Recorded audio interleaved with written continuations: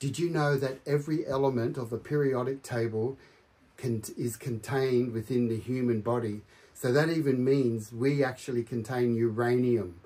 So it's kind of like we're stardust. We contain everything in the universe.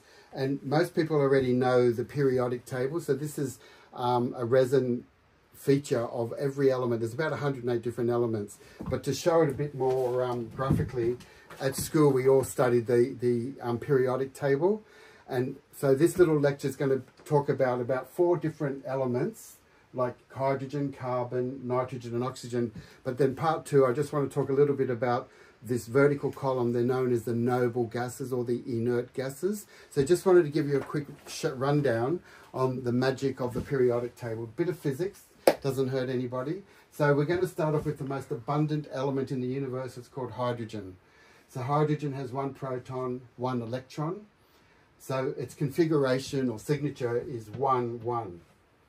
And then we move to carbon, because every human or earth being is a carbon-based body compared to a silicon-based body. So carbon has a signature of, in its core, in its nuclear core, it has 6 protons, 6 neutrons, but around it, it actually, in the electron shells, there's 2 shells, it has 6 electrons. So in a summary, we can say that carbon is expressed as 666. But I wanted to talk a little bit more about the geometric. This is the numerological atomic number, 666. But I want to show you how it exists geometrically. So then we move to nitrogen. So you can predict now that nitrogen has 7 protons, 7 neutrons, and 7 electrons in 3 various shells. And then we go to oxygen, which is what we all breathe. And oxygen has a configuration of 888 because it has 8 neutrons, 8 protons, and 8 electrons in its shell. I'm just going to have a little cough. Oh my God, I'm breathing all the chalk. Brilliant boards. Okay, so I'm going to continue on a little bit about the So I'm going to take one specific shape, the carbon. I could talk about the geometry of all of them, but there was an amazing teacher called Dr. Moon.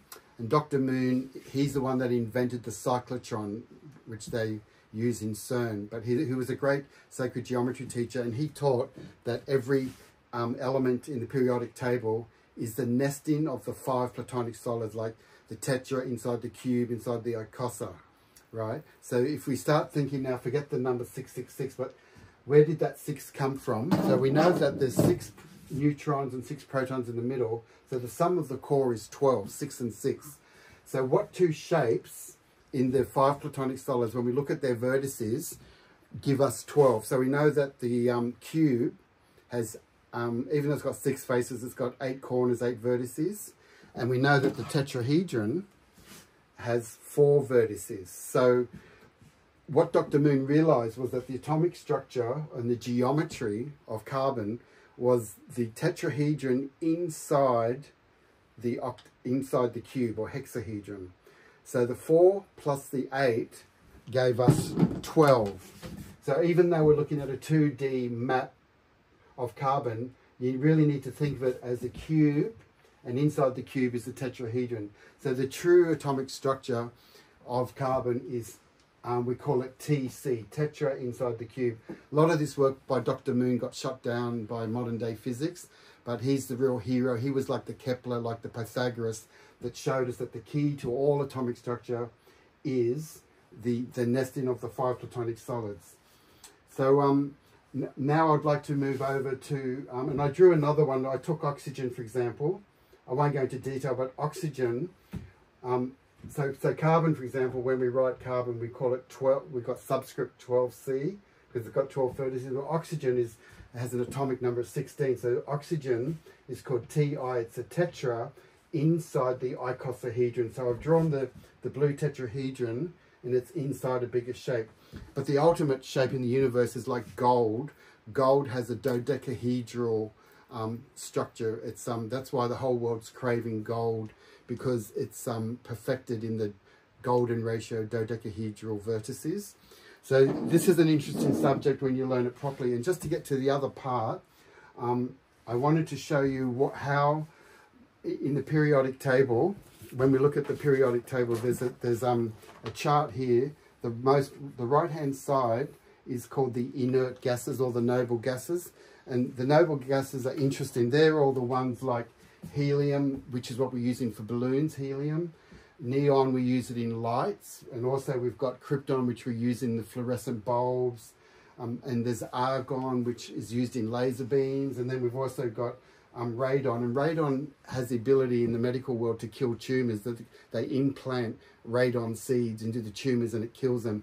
So these inert gases are really amazing, and the secret to the inert gases or the noble gases, the reason why they're noble is that their atomic structure, you know, when we have like a nuclear core and we have various amounts of electrons, you might have 3 here or 2 there or 6.